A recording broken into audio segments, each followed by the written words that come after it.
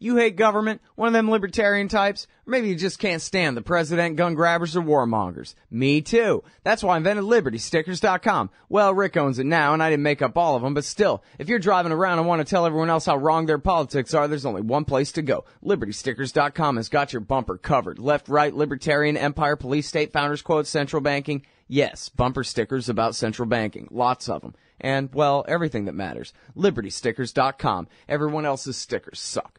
All right, y'all, introducing our good friend Gareth Porter, author of the book on the Iranian nuclear program, Manufactured Crisis, the truth behind the Iranian nuclear scare, and, of course, a million great articles for Truth Out and Middle East Eye and antiwar.com. We run pretty much all of it, all his old IPS news stuff and everything else. The great Gareth Porter, welcome back to the show. How you doing, Gareth? I'm fine. Thanks, Scott. Glad to be back. All right, so I think everybody in the world knows that the Iranians have completely bent over backwards to live up to their end of the nuclear deal. All that smoke that was blown last summer about how, they're going to exploit all these loopholes to sneak their secret nuclear weapons program out the back door of their military bases, and all these things have come completely to naught. The Parchin facility's been inspected. The IAEA routinely celebrates Iranian cooperation with the new and improved and expanded terms of the additional protocol and the subsidiary arrangements, et cetera, et cetera, et cetera. So, then the other side of the deal is America and the EU and the UN and the sanctions. And could you please give us a progress report about where we're at with that? Well, I'll do my best, Scott. I mean, this is, in my view, and I think it's fair to say in the view of others as well, more complicated than any of the actual nuclear-related issues that were part of the agreement or that were in the negotiations. And that's because of the vast array, frankly, of sanctions which the U.S. government has imposed on Iran over the years, really going back to the early to mid-1990s. And most of these sanctions, of course, had nothing to do with the nuclear program. They were imposed, over various, issues, real or imagined. And I would argue, essentially that they were all very issues. Many of them, some of them had to do with terrorism and some of them with human rights, and all these in quotes. But, the real reason, of course, was that the Israelis and their followers in the United States wanted the United States to punish, and isolate and weaken Iran. And the, various administrations since then have been, very willing to do exactly that. And, so this is really the fruit of the domestic politics of the United States surrounding the issue of Iran, which all have to do with Israel.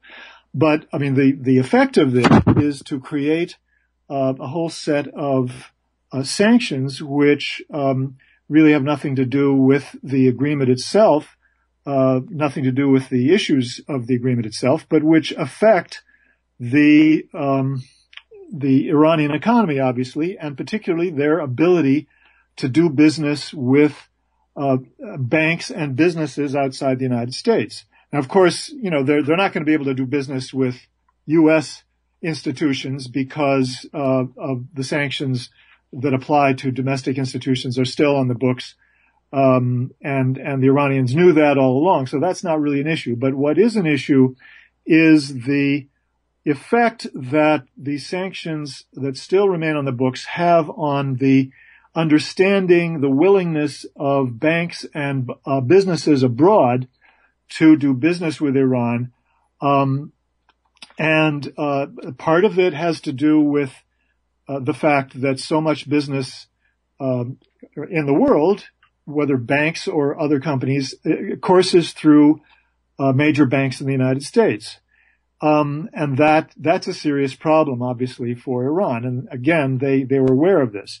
So as a result, one of the things that the U.S. agreed to do, and it was an absolutely critical issue, and I talked with the Iranians about this in Vienna, and they were very clear about this, that they were demanding that the United States had to agree not just to cancel the sanctions that were explicitly mentioned in the agreement, the unilateral sanctions and, of course, the UN sanctions, but that the United States government had to educate, inform the banks and other business institutions around the world that it was now okay to do business with Iran.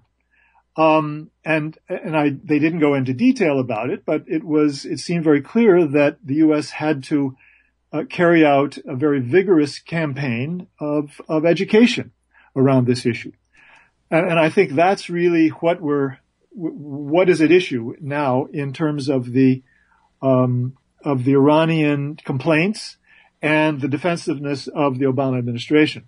And it's my view that the Obama administration wants to do everything within the letter of the agreement that it was required to do, and it wants to convince the Iranians that it's doing that. And so it's done a number of things. It's done a lot of things. But whether the effect is going to be what the Iranians would like is another question. I can't address that except that we know that there have been complaints on the Iranian side. And that issue is not a simple one to resolve, obviously. Yeah. So I think that's where that issue stands, in terms of the problem of lifting sanctions going beyond the letter of the agreement. Yeah, so I saw a statement by the Ayatollah, or, well, what was, purporting to be a statement of the Ayatollah anyway, Gareth, saying, the sneaky Americans, you know how they are, and here they go. They're not living up to their side of the deal. They've found their loopholes and they're going to do this. And I guess you're saying the Obama administration is kind of going well, not the extra mile, it's part of the deal, that they would educate business on how you can now do business with Iran now and et cetera, except that the point is there's still so many American sanctions that it basically sort of makes that besides the point, or it makes it not amount to the sanctions relief the Iranians were expecting? Well, there are a lot of nuances here that have to do with, what the expectations were, the meaning of what various obligations was, how it was understood on both sides. And I'm quite sure that there are differences in terms of exactly what each side expected would be done. And I mean, that seems to be inevitable. But I mean, I guess the point that I would make is that from the Iranian point of view, they are bound to be suspicious that the United States did not do enough. They were not sitting in the boardroom when, meetings were held, obviously. So they are not, they're not able to judge, directly, I don't think, what happened. But they are bound to be suspicious, and rightly so, because, as I've said elsewhere, the United States wants to convince Iran that it is doing, it is fulfilling its obligations under the agreement. But at the same time, it clearly, does not want Iran to recover fully economically. I mean, the United States wants to keep Iran as weak as possible. So therefore, there's a conflict of interest, between, the United States' overall posture toward Iran and their obligations, and carrying out their obligations under this agreement. So that's bound to produce some degree of ambiguity and conflict over this issue. Yeah, but within the realm of, not bad enough to really lead to a breaking of the deal, you don't think, though? Easily resolvable. It's not going to lead to a breakdown of the deal, I'm pretty sure. I don't think it's in the interest of the Iranians to try to pick it apart to the point where, it falls apart. I mean, they have certainly gained, they will gain economically from the deal, even though it doesn't go as far as they would like it to go. That's for sure. Yeah. And furthermore, I think politically they are, gaining by their ability to deal with Europeans in much more, satisfactory fashion than they could, before the agreement was reached. And there's no doubt in my mind they recognize that as a huge gain for themselves. Yeah.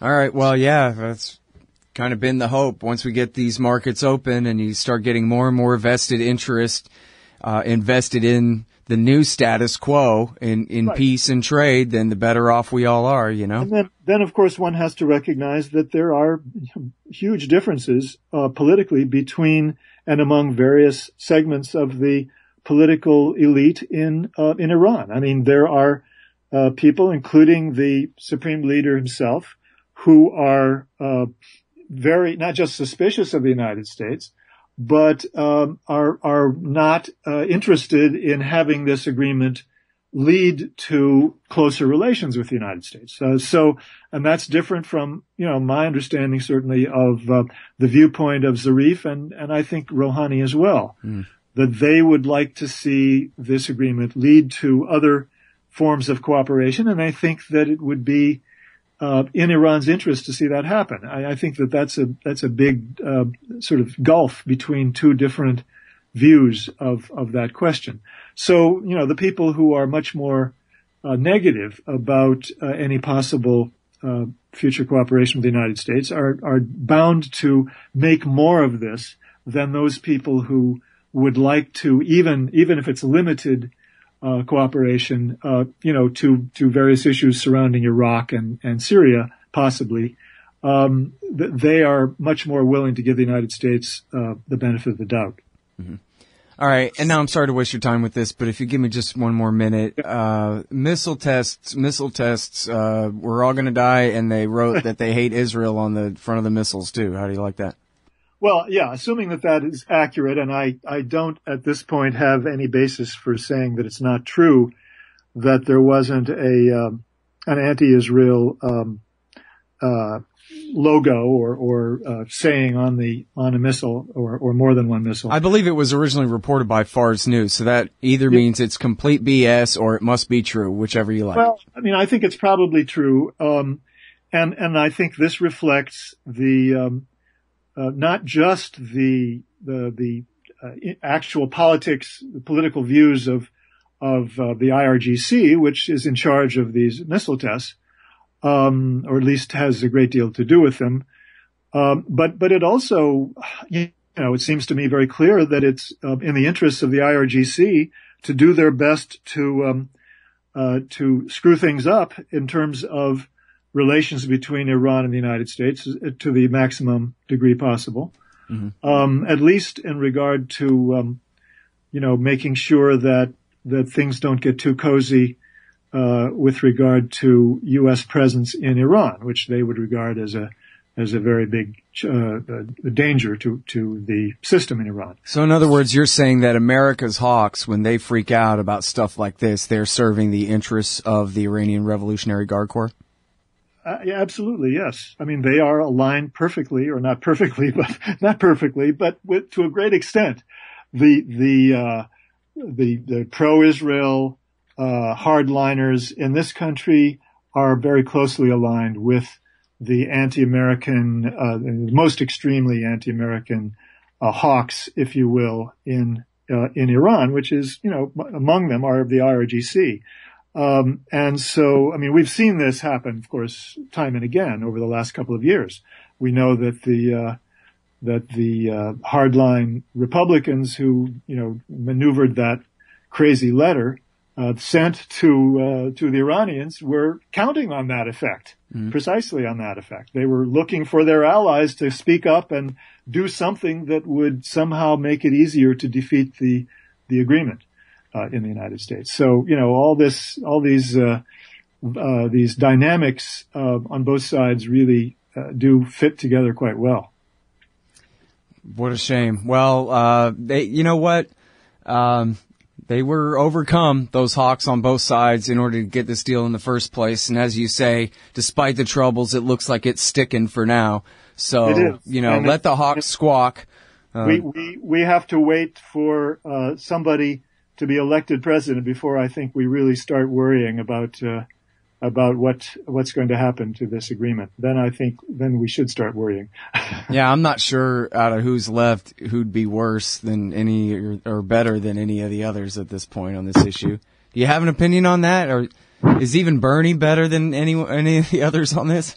I think Kasich and Sanders would be very strongly supportive of the agreement, and I think the other candidates in varying degrees would be somewhat or extremely threatening to the agreement. And again, I think I've said on your show previously that in the end, I suspect that even a Ted Cruz, who would be the worst, would bow to the views of the Joint Chiefs of Staff, and agree that this is too dangerous for the United States to rip it up and start over again. So Kasich is actually good on it, is that right? I'm not saying he's good. I'm saying that he is he's least crazy on the Republican side. I guess he did say something in the debate about, well, it is a deal, it's on paper, and we have to see how it goes and that kind of thing. That's what you're referring to, right? He's not a crazy. He's not surrounded by people who are dying to go to war with Iran. I'm not ready to say the same thing about Ted Cruz at all. And Trump, who knows what he's going to think. I mean, he's too much of a question mark. Cruz is palling around with Michael Ledeen and Frank Gaffney. Exactly. God help us. He's the closest thing to an absolute threat to this agreement. And with Hillary, I mean, one would have to be afraid of, sort of nibbling around the edges of it, to the point where, it would create some severe problems. Yeah. At least. Yeah, at least. All right. Well, listen, I'll let you go. Thank you again for coming on the show, Gareth. I sure appreciate it, man. Thank you, Scott, as always. All right, y'all. That's the heroic Gareth Porter. He writes at Middle East Eye and at truthout.org, and you can find his archive going back for years and years at original.antiwar.com/Porter. And buy his book. Buy 2 of them and give one to your local library. Manufactured Crisis: The Truth Behind the Iran Nuclear Scare. Thanks, y'all. Hey, y'all, Scott Horton here to tell you about this great new ebook by longtime Future Freedom author Scott McPherson. Freedom and Security: The Second Amendment and the Right to Keep and Bear Arms. This is the definitive principled case in favor of gun rights and against gun control. America is exceptional. Here the people come first, and we refuse to allow the state a monopoly on firearms. Our liberty depends on it.